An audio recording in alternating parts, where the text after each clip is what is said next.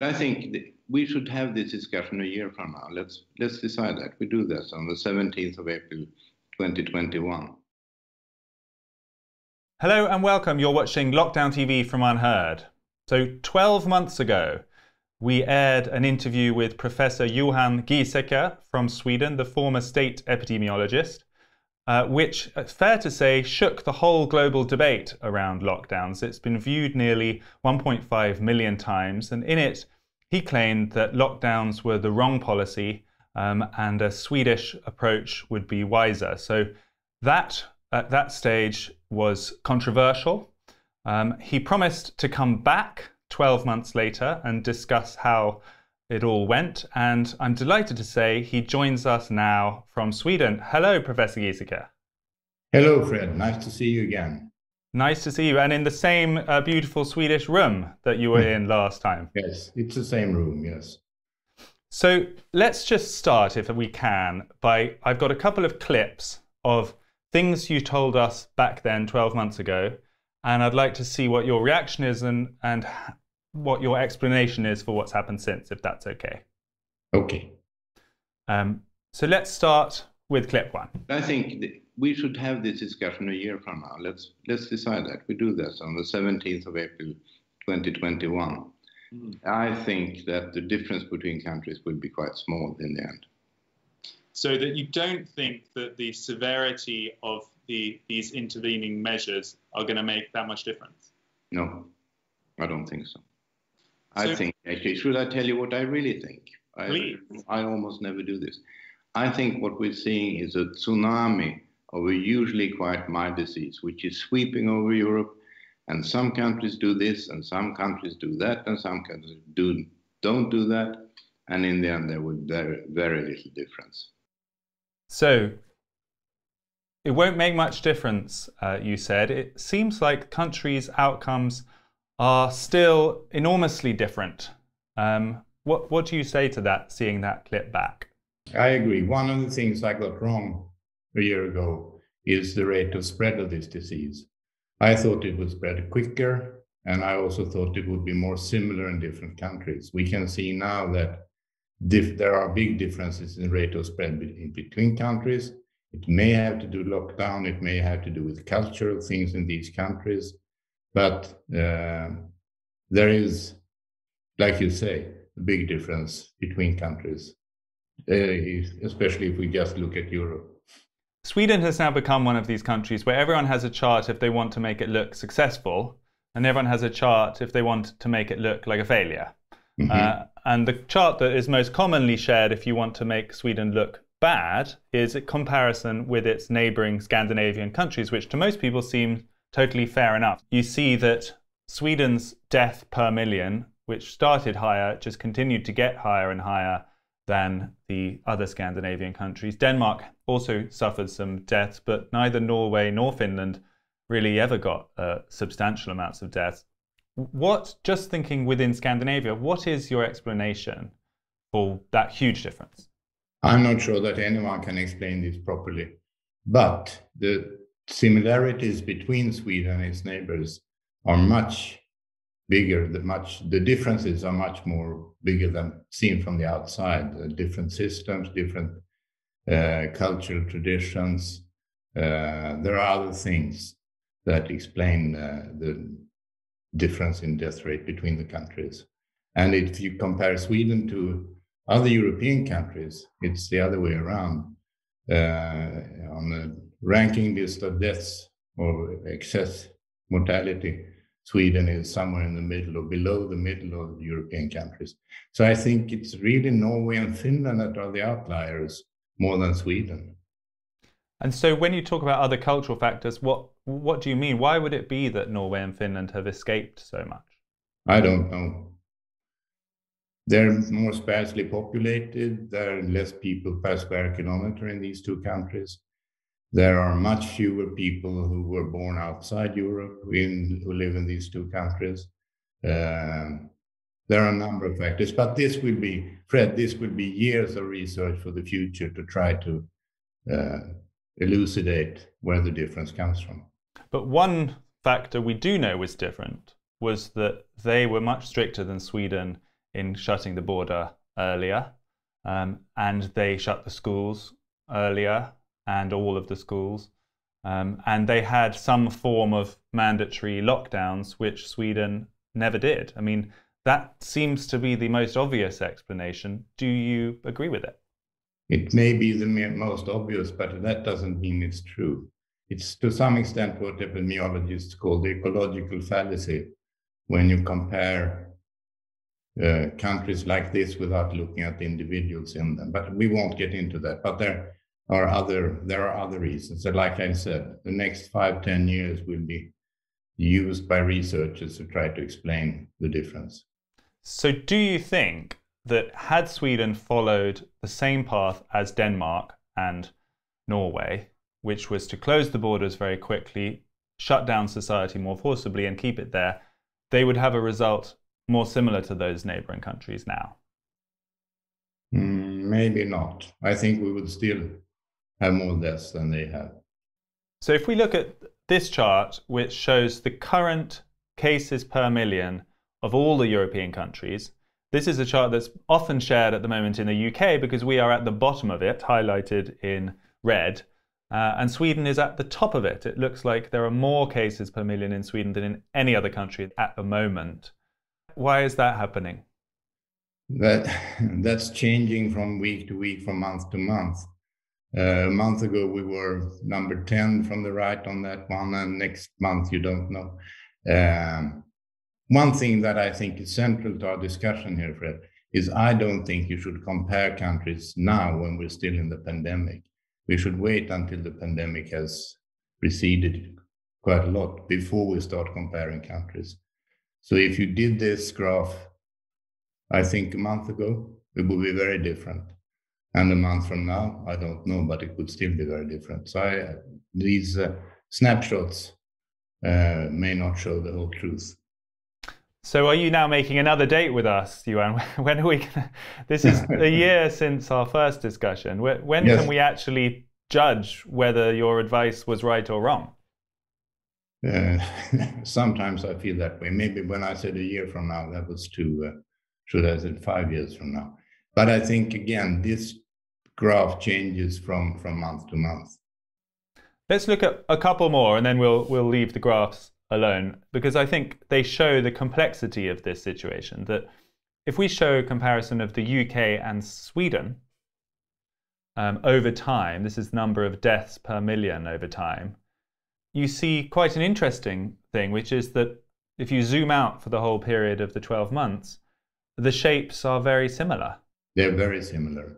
And yet one of the countries had 3 severe lockdowns and the other has only had voluntary or mostly voluntary measures. That tells you something, I think. What does it tell you? That lockdowns may not be a very useful tool in the long run. Let's look at one more slide which shows the current situation. Our paths as countries, the UK and Sweden, have now diverged quite dramatically in terms of cases, at least. Mm-hmm. The numbers are now very, very low in the UK, and there seems to be something of a third wave or a new spike going on in Sweden. What is your explanation for that divergence? One explanation is that the English strain, the English mutation, you shouldn't use that term, but everyone knows what I mean, has been spreading very fast in Sweden during the last month, 2 months or so. And that has created quite a steep rise in Sweden. Do you think it's also the vaccine? Probably also the vaccine. You vaccinated quite a larger part of your population than Sweden has. Yes. What you do see from the vaccines in Sweden is that death rate, especially in old people, has fallen dramatically over the last month. And why is that? Because of the vaccines. So you talked about how we might need to leave it another year or so until we reach the end. Aren't we at the end, nearly? I mean, if everybody is rolling out these vaccines, is this not very soon the end of the story? Hopefully. But we'll see how long it takes, and then how many people, for example, do not want to take the vaccine. That the vaccine exists will not exterminate the disease. I'm going to show one final ranking for you, which I think is interesting, which shows Sweden and the UK highlighted in total as the number of deaths per million over the course of the last year. And you see Sweden, as at today, the middle of May, is 23rd in the world, but the United Kingdom is 11th in the world. So as a net result, Sweden is still in a better position than the UK. Yes. But could it have been nearer Norway, Denmark, Finland in after 100 or more positions down the chart? That's really the question. Could have, maybe. But I still think what I said, that it's really Norway and Finland, not so much Denmark, but Norway and Finland who are the real outliers in the European situation. I've got a clip to play you from our first interview when we started talking about fatality rates and what percentage of the population you felt at the time, this was April 2020, had already had the disease. Let's have a look. Have you made any speculations as to what sort of zone the real fatality rate might be in? I think it will be like a severe influenza season, the same as which would be on the order of 0.1% maybe. So that would suggest then, for a country like the UK that has already is heading towards 20,000 deaths, that would suggest that millions, many millions of people have already had it. Yes. And you believe, do you think that is also true in Sweden then, that a substantial percentage of the population has had it? Yep, I'm rather certain of that actually. What sort of percentage of the population do you think we will discover has had it once we get mass antibody testing in place? At least half. In the United Kingdom, or do you mean in Sweden as well? Both countries. So, Dr. Giesecke, looking back at that, were those claims wrong? Yes. There are two things I really got wrong. There are probably more things, smaller things that I also got, but two big things. One is that the vaccine came so fast. I had no idea, and most people didn't, I think, that we would have vaccine within a year, less than a year of the first cases. That's one thing. The other is rate of spread. I overestimated the rate of spread. I thought it would spread much faster than it did, and also that it would be more similar between countries, because it isn't, like you said at the start here. So that's two things that I got wrong. So you thought it had already spread through a big chunk, maybe half or more, and in fact had a very low fatality rate, but actually it had only spread through a small proportion and had a higher fatality rate. Yep. Here we have to become a bit technical here, because you use the word case fatality rate, or case fatality, or infectious fatality rate. Or infectious. And that is the number of diagnosed cases who die, the proportion of diagnosed cases who die. Then we have a number of people who have the disease but who are not diagnosed and not counted in the statistics. If you add them, the fatality rate goes down. What I was talking about a year ago was mortality, which is what part of the population, of the entire population, dies from the disease. And for Sweden, it is now about 14,000 dead in a population of 10 million. So it's 0.14% of the population. And that's the measure you usually use. When you talk about the Black Death, you say that 30% of the population died. When you talk about the Spanish flu, you say that it killed 1% of the population. And that's the mortality figure that I use, which is slightly different, or quite a lot different from the infectious fatality rate. Because when I asked about the IFR, the infection fatality rate, and I thought that's what you answered. Okay, then I was wrong. So the reason everybody gets so upset about this is that if you add those mistaken judgments together, the IFR or how fatal, how dangerous the disease was with how far it had spread and indeed how quickly the vaccine would come, you add them up and that becomes quite a grave difference. And it means that your advice to recommend a more liberal strategy, because there was nothing we could do about it and it had already passed through the population, would have led to a very different result. I mean, do you now, adding up those errors together, do you now feel that your overall advice was wrong? No. And the reason is that Sweden had a rather severe restrictions, but we based them on voluntary participation by the inhabitants instead of using laws and police.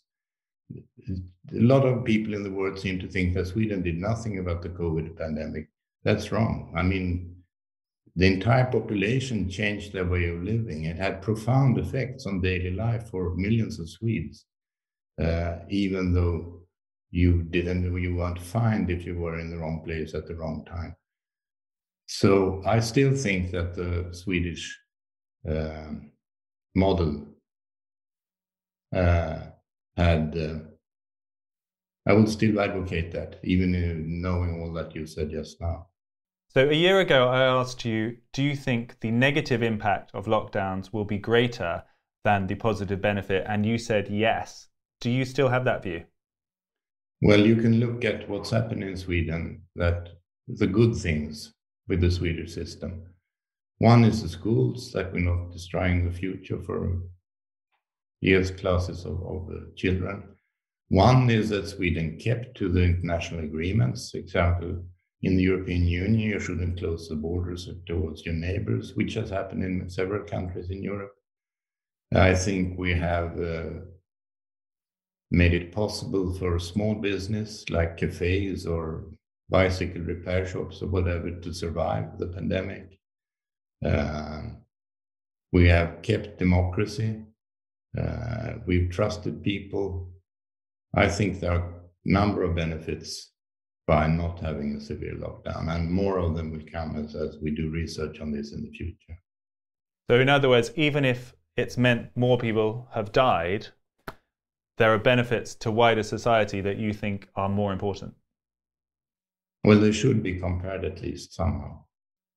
Because at the time one of the things we discussed was Neil Ferguson's report, which back in April last year was quite fresh, and you described it as not very good, and you were quite critical of his report, which forecast up to 500,000 deaths in the UK if we had no measures, or might come down to 250,000 if we used a mitigation strategy, and he hoped it would come down to 20,000 deaths if we did full lockdowns and a so-called suppression strategy. We're now at 130,000 deaths in the UK. His numbers don't look so wrong anymore, do they? No. I think you may be right. I mean, there's quite a difference between 500,000 and 130,000. Yeah. So would it be fair to say then that on the science, you concede that you got some things wrong and Neil Ferguson may have been right, but on the principle of whether lockdowns are the right policy, you still think you got it right? Yep. We've got a clip of talking about lockdowns from our last interview. But how long in a democracy do you think it will keep a lockdown? How long will it take before people say, no, I'm not taking it? You can do it in China. In China, you can do it. You can tell people to stay at home and you can weld back their doors so they can't get out. But in a democracy, you can't. And after 3-4 weeks, people will say, well, I don't know anyone who had the COVID and I haven't met, and I want to go out. I want to go down to the pub. So that is quite a relevant clip for today, because in fact just yesterday or earlier this week in the UK, pubs were allowed to open again for outside only. The thing that's surprised me, and it looks like might have surprised you, is that prediction didn't happen. People didn't get tired of it. These lockdowns remained popular throughout the last 12 months in countries across Europe. What's your reflection on that? I agree. That's also a surprise. I thought people would protest more, and they are protesting in many countries in Europe. against the lockdown. But I agree that people were more accepting than I thought they would be. And you talk about China welding people in. yeah. We had, for example, Jeremy Hunt, who is a former health secretary and senior conservative, talking about that positively as something we should look to for inspiration earlier in this pandemic. So the whole conversation has changed, hasn't it? And people's expectations seems very different to what they were 12 months ago. People were prepared or willing to give up more freedom than I thought they would be. And is that something that worries you? Yes, it worries me. Because there are many democratic rules, freedom that has been curtailed in the, and I think that may be one of the dangerous results of this pandemic. I mean, looking back at the interview we did a year ago, that was something where I say we were quite prescient in that you described how difficult it would be to unravel and to get out of once people took this path. And here we are 12 months later and we are still in it, and how it might have serious political ramifications. Yep. What's happening in Sweden on that front? I mean, it used to be unconstitutional to lock down the country. They've changed the constitution, have they not? There's a new law, the pandemic law, which gives the government more power than it had before, and which, like I said, curtails part of the freedom of the Swedish population. And it is being debated if this is human rights PC. Are you against it? Yes, at least parts of it. We won't get into detail, but I think it's shifted power away from example from parliament to some extent, which is a new thing in Sweden, at least in peacetime. You mentioned the damage done by lockdowns, and I agree we should spend some time on that, because we talked about how the full results of the pandemic in terms of measurable deaths and cases are not yet clear 100% because it's not over yet. But the full results of the lockdowns are not clear either. I mean, what is your sense of that? What do you think we will discover in future years as the impact of these measures? And that's what I call the side effects of lockdowns. We talk about the side effects and the adverse effects of the vaccines, but we haven't talked that much about the adverse effects of the lockdown.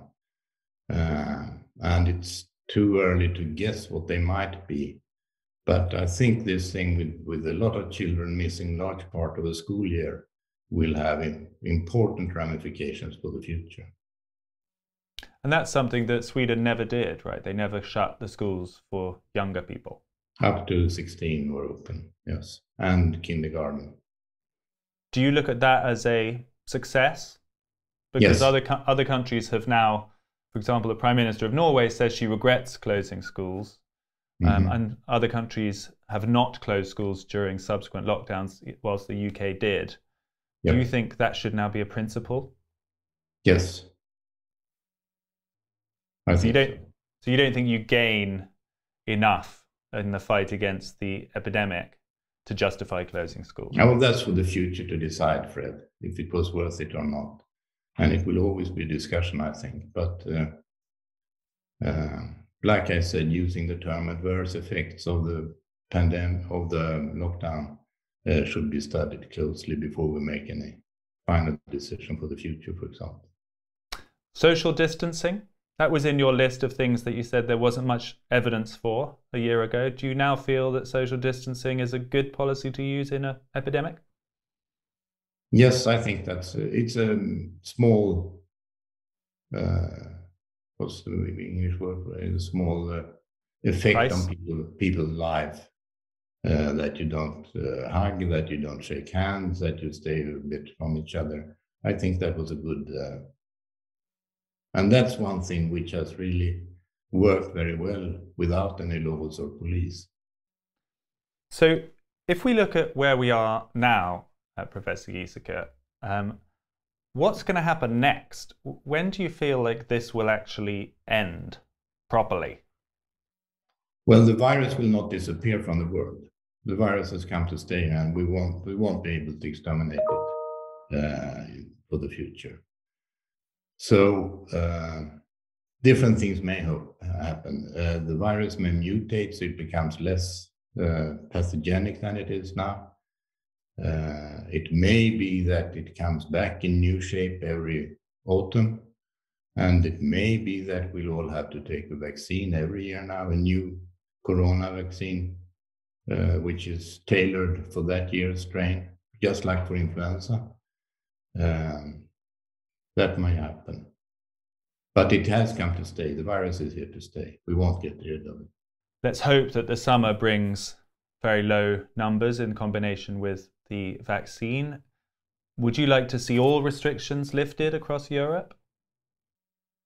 I think England is doing this the right way by lifting one at a time and see what happens. I think that's not a bad idea. You lifted yesterday, wasn't it? The pubs, for example, and schools, for example. Yes, that would be my advice. And take away one restriction and see what happens, wait a couple of weeks, and then maybe take the next one over a couple of months or so.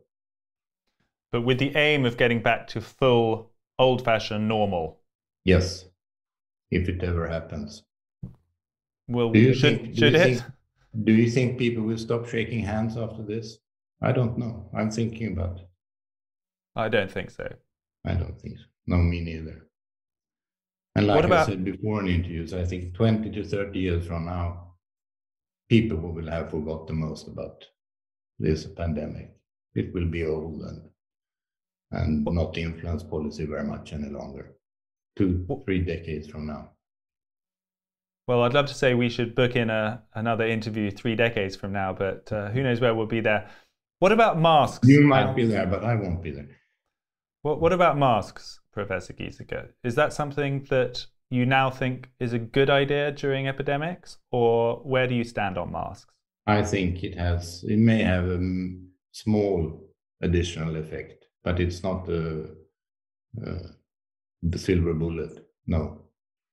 So do you think we should be continuing to use them in trains and public spaces in the future after this epidemic is over, or do you think we should go back to never seeing them?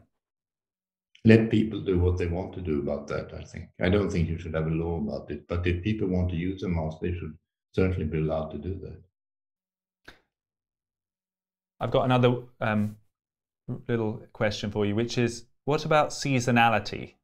This is another thing people get very upset about. Some people say that it's underexplored, and some people say that it's overemphasized. What's your view? How much of the last year's movements can be explained by simply the weather? I think quite a lot. I used to think this wasn't true, the thing about weather and winter diseases, but I'm changing that. There is some factor in the season, that's clear, for many of the respiratory viruses, not just COVID. I'm not sure if it's the weather, temperature, or that we have different mixing habits when it's cold outside. But there is some external factor as well that influences. I think there is a seasonality, yes. Does that mean it will come back in the winter? If it comes back, it will come back in the winter, yes. I watched an interview you did on Swedish television, I think it was last week, when you were talking about how vaccinated people should behave. And I wonder if you can explain your view. Once you've been vaccinated with double jab and you've waited the period after that, how do you think you should behave? I think you should behave like normal, like before the pandemic. If you are vaccinated 2 doses, you wait the number of weeks, then you are immune and you are not infectious, and you should be able to live like you did before the pandemic. Because there's nothing this disease is something sometimes seen as something supernatural, mystical, mythical. It's a viral disease like all other viral diseases. It's more dangerous than some of them, but it's not something unique, the COVID, like it's something. So proper vaccine used correctly protects you and means that you don't infect other people as well. So this talk of we don't yet know how much transmission is reduced by vaccines, and that's the reason why in America, Dr. Fauci says he will still not go to a busy cinema theater even though he's been vaccinated. Do you think it's just over caution, or why are people talking like that? I don't know really, Fred, why. But I think it's a bit over caution, because you don't do that if you get an influenza vaccine in October. You don't go around telling other people, keep out my way because I might be infectious. I mean, no vaccine is, that's a caveat. No vaccine is 100% effective. But we don't have this discussion that we're having now about any other vaccine. You've taken the vaccine, have you? Yes, I had my first jab last week, and the next one would be in a month or a couple more. Is this the AstraZeneca? Yes, this is AstraZeneca. Are you worried about blood clots as a potential side effect? Not much, no. And you would recommend everyone takes the vaccine? Yes, I think everyone should take the vaccine. What about young people?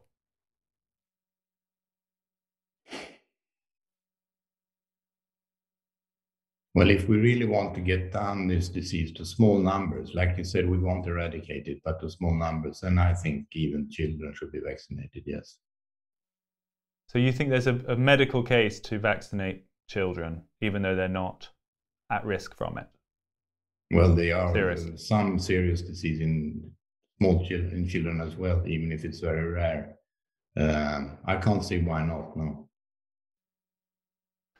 Looking back over the last year, you've also had quite a turbulent time in the Swedish media. After our interview, you've done a number of interviews and you've been criticised. What's your reflection on the past year? I mean, has it been worth it for you? Worth it. I hope I have done some useful things for the Swedish population. If it's been useful for me or not,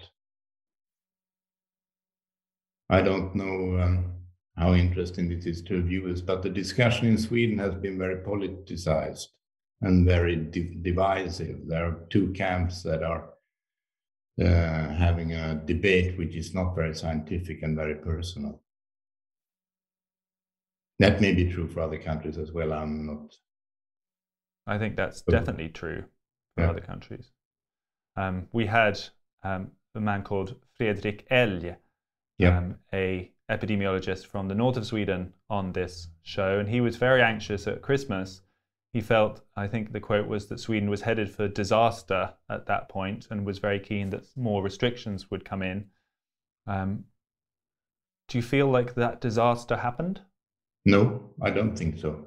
I think we have many cases, but we have few deaths, and that's the important bit, I think. And you're not worried about the ICU capacity? And there were stories that it was reaching 100% and you were going to have to call on help from neighboring Finland and so on. Did that happen? That was some time ago. I mean, it could still happen. The healthcare system is stretched by COVID. I shouldn't underestimate that. It is. People are working hard and long hours, and they get their vacations cancelled and so on. But I don't think we are heading towards a disaster. So what would your prognosis now be? Do you think that this current peak will turn around and that will be the last peak for Sweden, or what do you think is happening next? We hope so. I can't really predict, but I hope so. So if you think about the world as it was when we last spoke a year ago, this was all very new, and I think in retrospect you were pretty much talking about the standard epidemiology line, which was that these kind of respiratory diseases can't be contained and therefore they need to be mitigated, was basically what you were saying. It now looks like that whole received wisdom has changed, and people have now proven that a highly infectious respiratory disease can be contained or suppressed with stringent enough measures, and that is now going to be best practice for how to deal with epidemics. Do you think that's fair? I don't agree with you, because it can't be contained. And like I think we discussed a year ago, there are only two ways to stop a respiratory tract infection like this one, either to get herd immunity or by a vaccine. And now we have the vaccine. So I don't think that using the non-medical action will stop the disease. What I said a year ago was that you could press it down, you could flatten the curve, but you cannot eradicate the disease without one of these two things happening.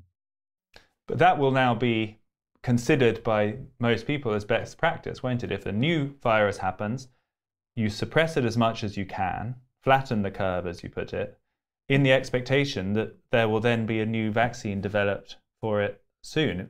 Is that the new normal we're going to live in now for future diseases? Could be that that you do everything you can to press down the disease and wait for the vaccine. I'm still not sure that lockdowns are the best way to do that, but it could be the new normal, yes. But how do you feel about that? I mean, that's potentially, we talked about next 10 or 20 or 30 years, that we could be spending the next 10 years going in and out of various forms of suppressed viruses for new variants, new viruses, new pathogens of different kinds. Is that something that you would accept? Accept or expect? Either. I mean, pandemics like these happen infrequently. No, I don't think that would be the new normal. No. So you think we're going to get the old normal back? After some time, yes. But it's interesting to speculate how this pandemic will change the world and then change the way we behave.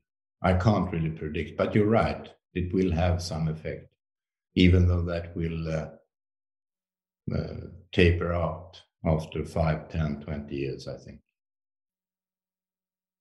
Because a lot of people online and a lot of people that on YouTube are very anxious that this change that we just talked about, a more centralized, more controlled treatment of things like viruses, is part of a bigger shift towards more digitized and more controlled, more centralized existences where the state plays a much bigger and more powerful role in all of our lives. I mean, do you think that's over the top, or do you have some sympathy with that?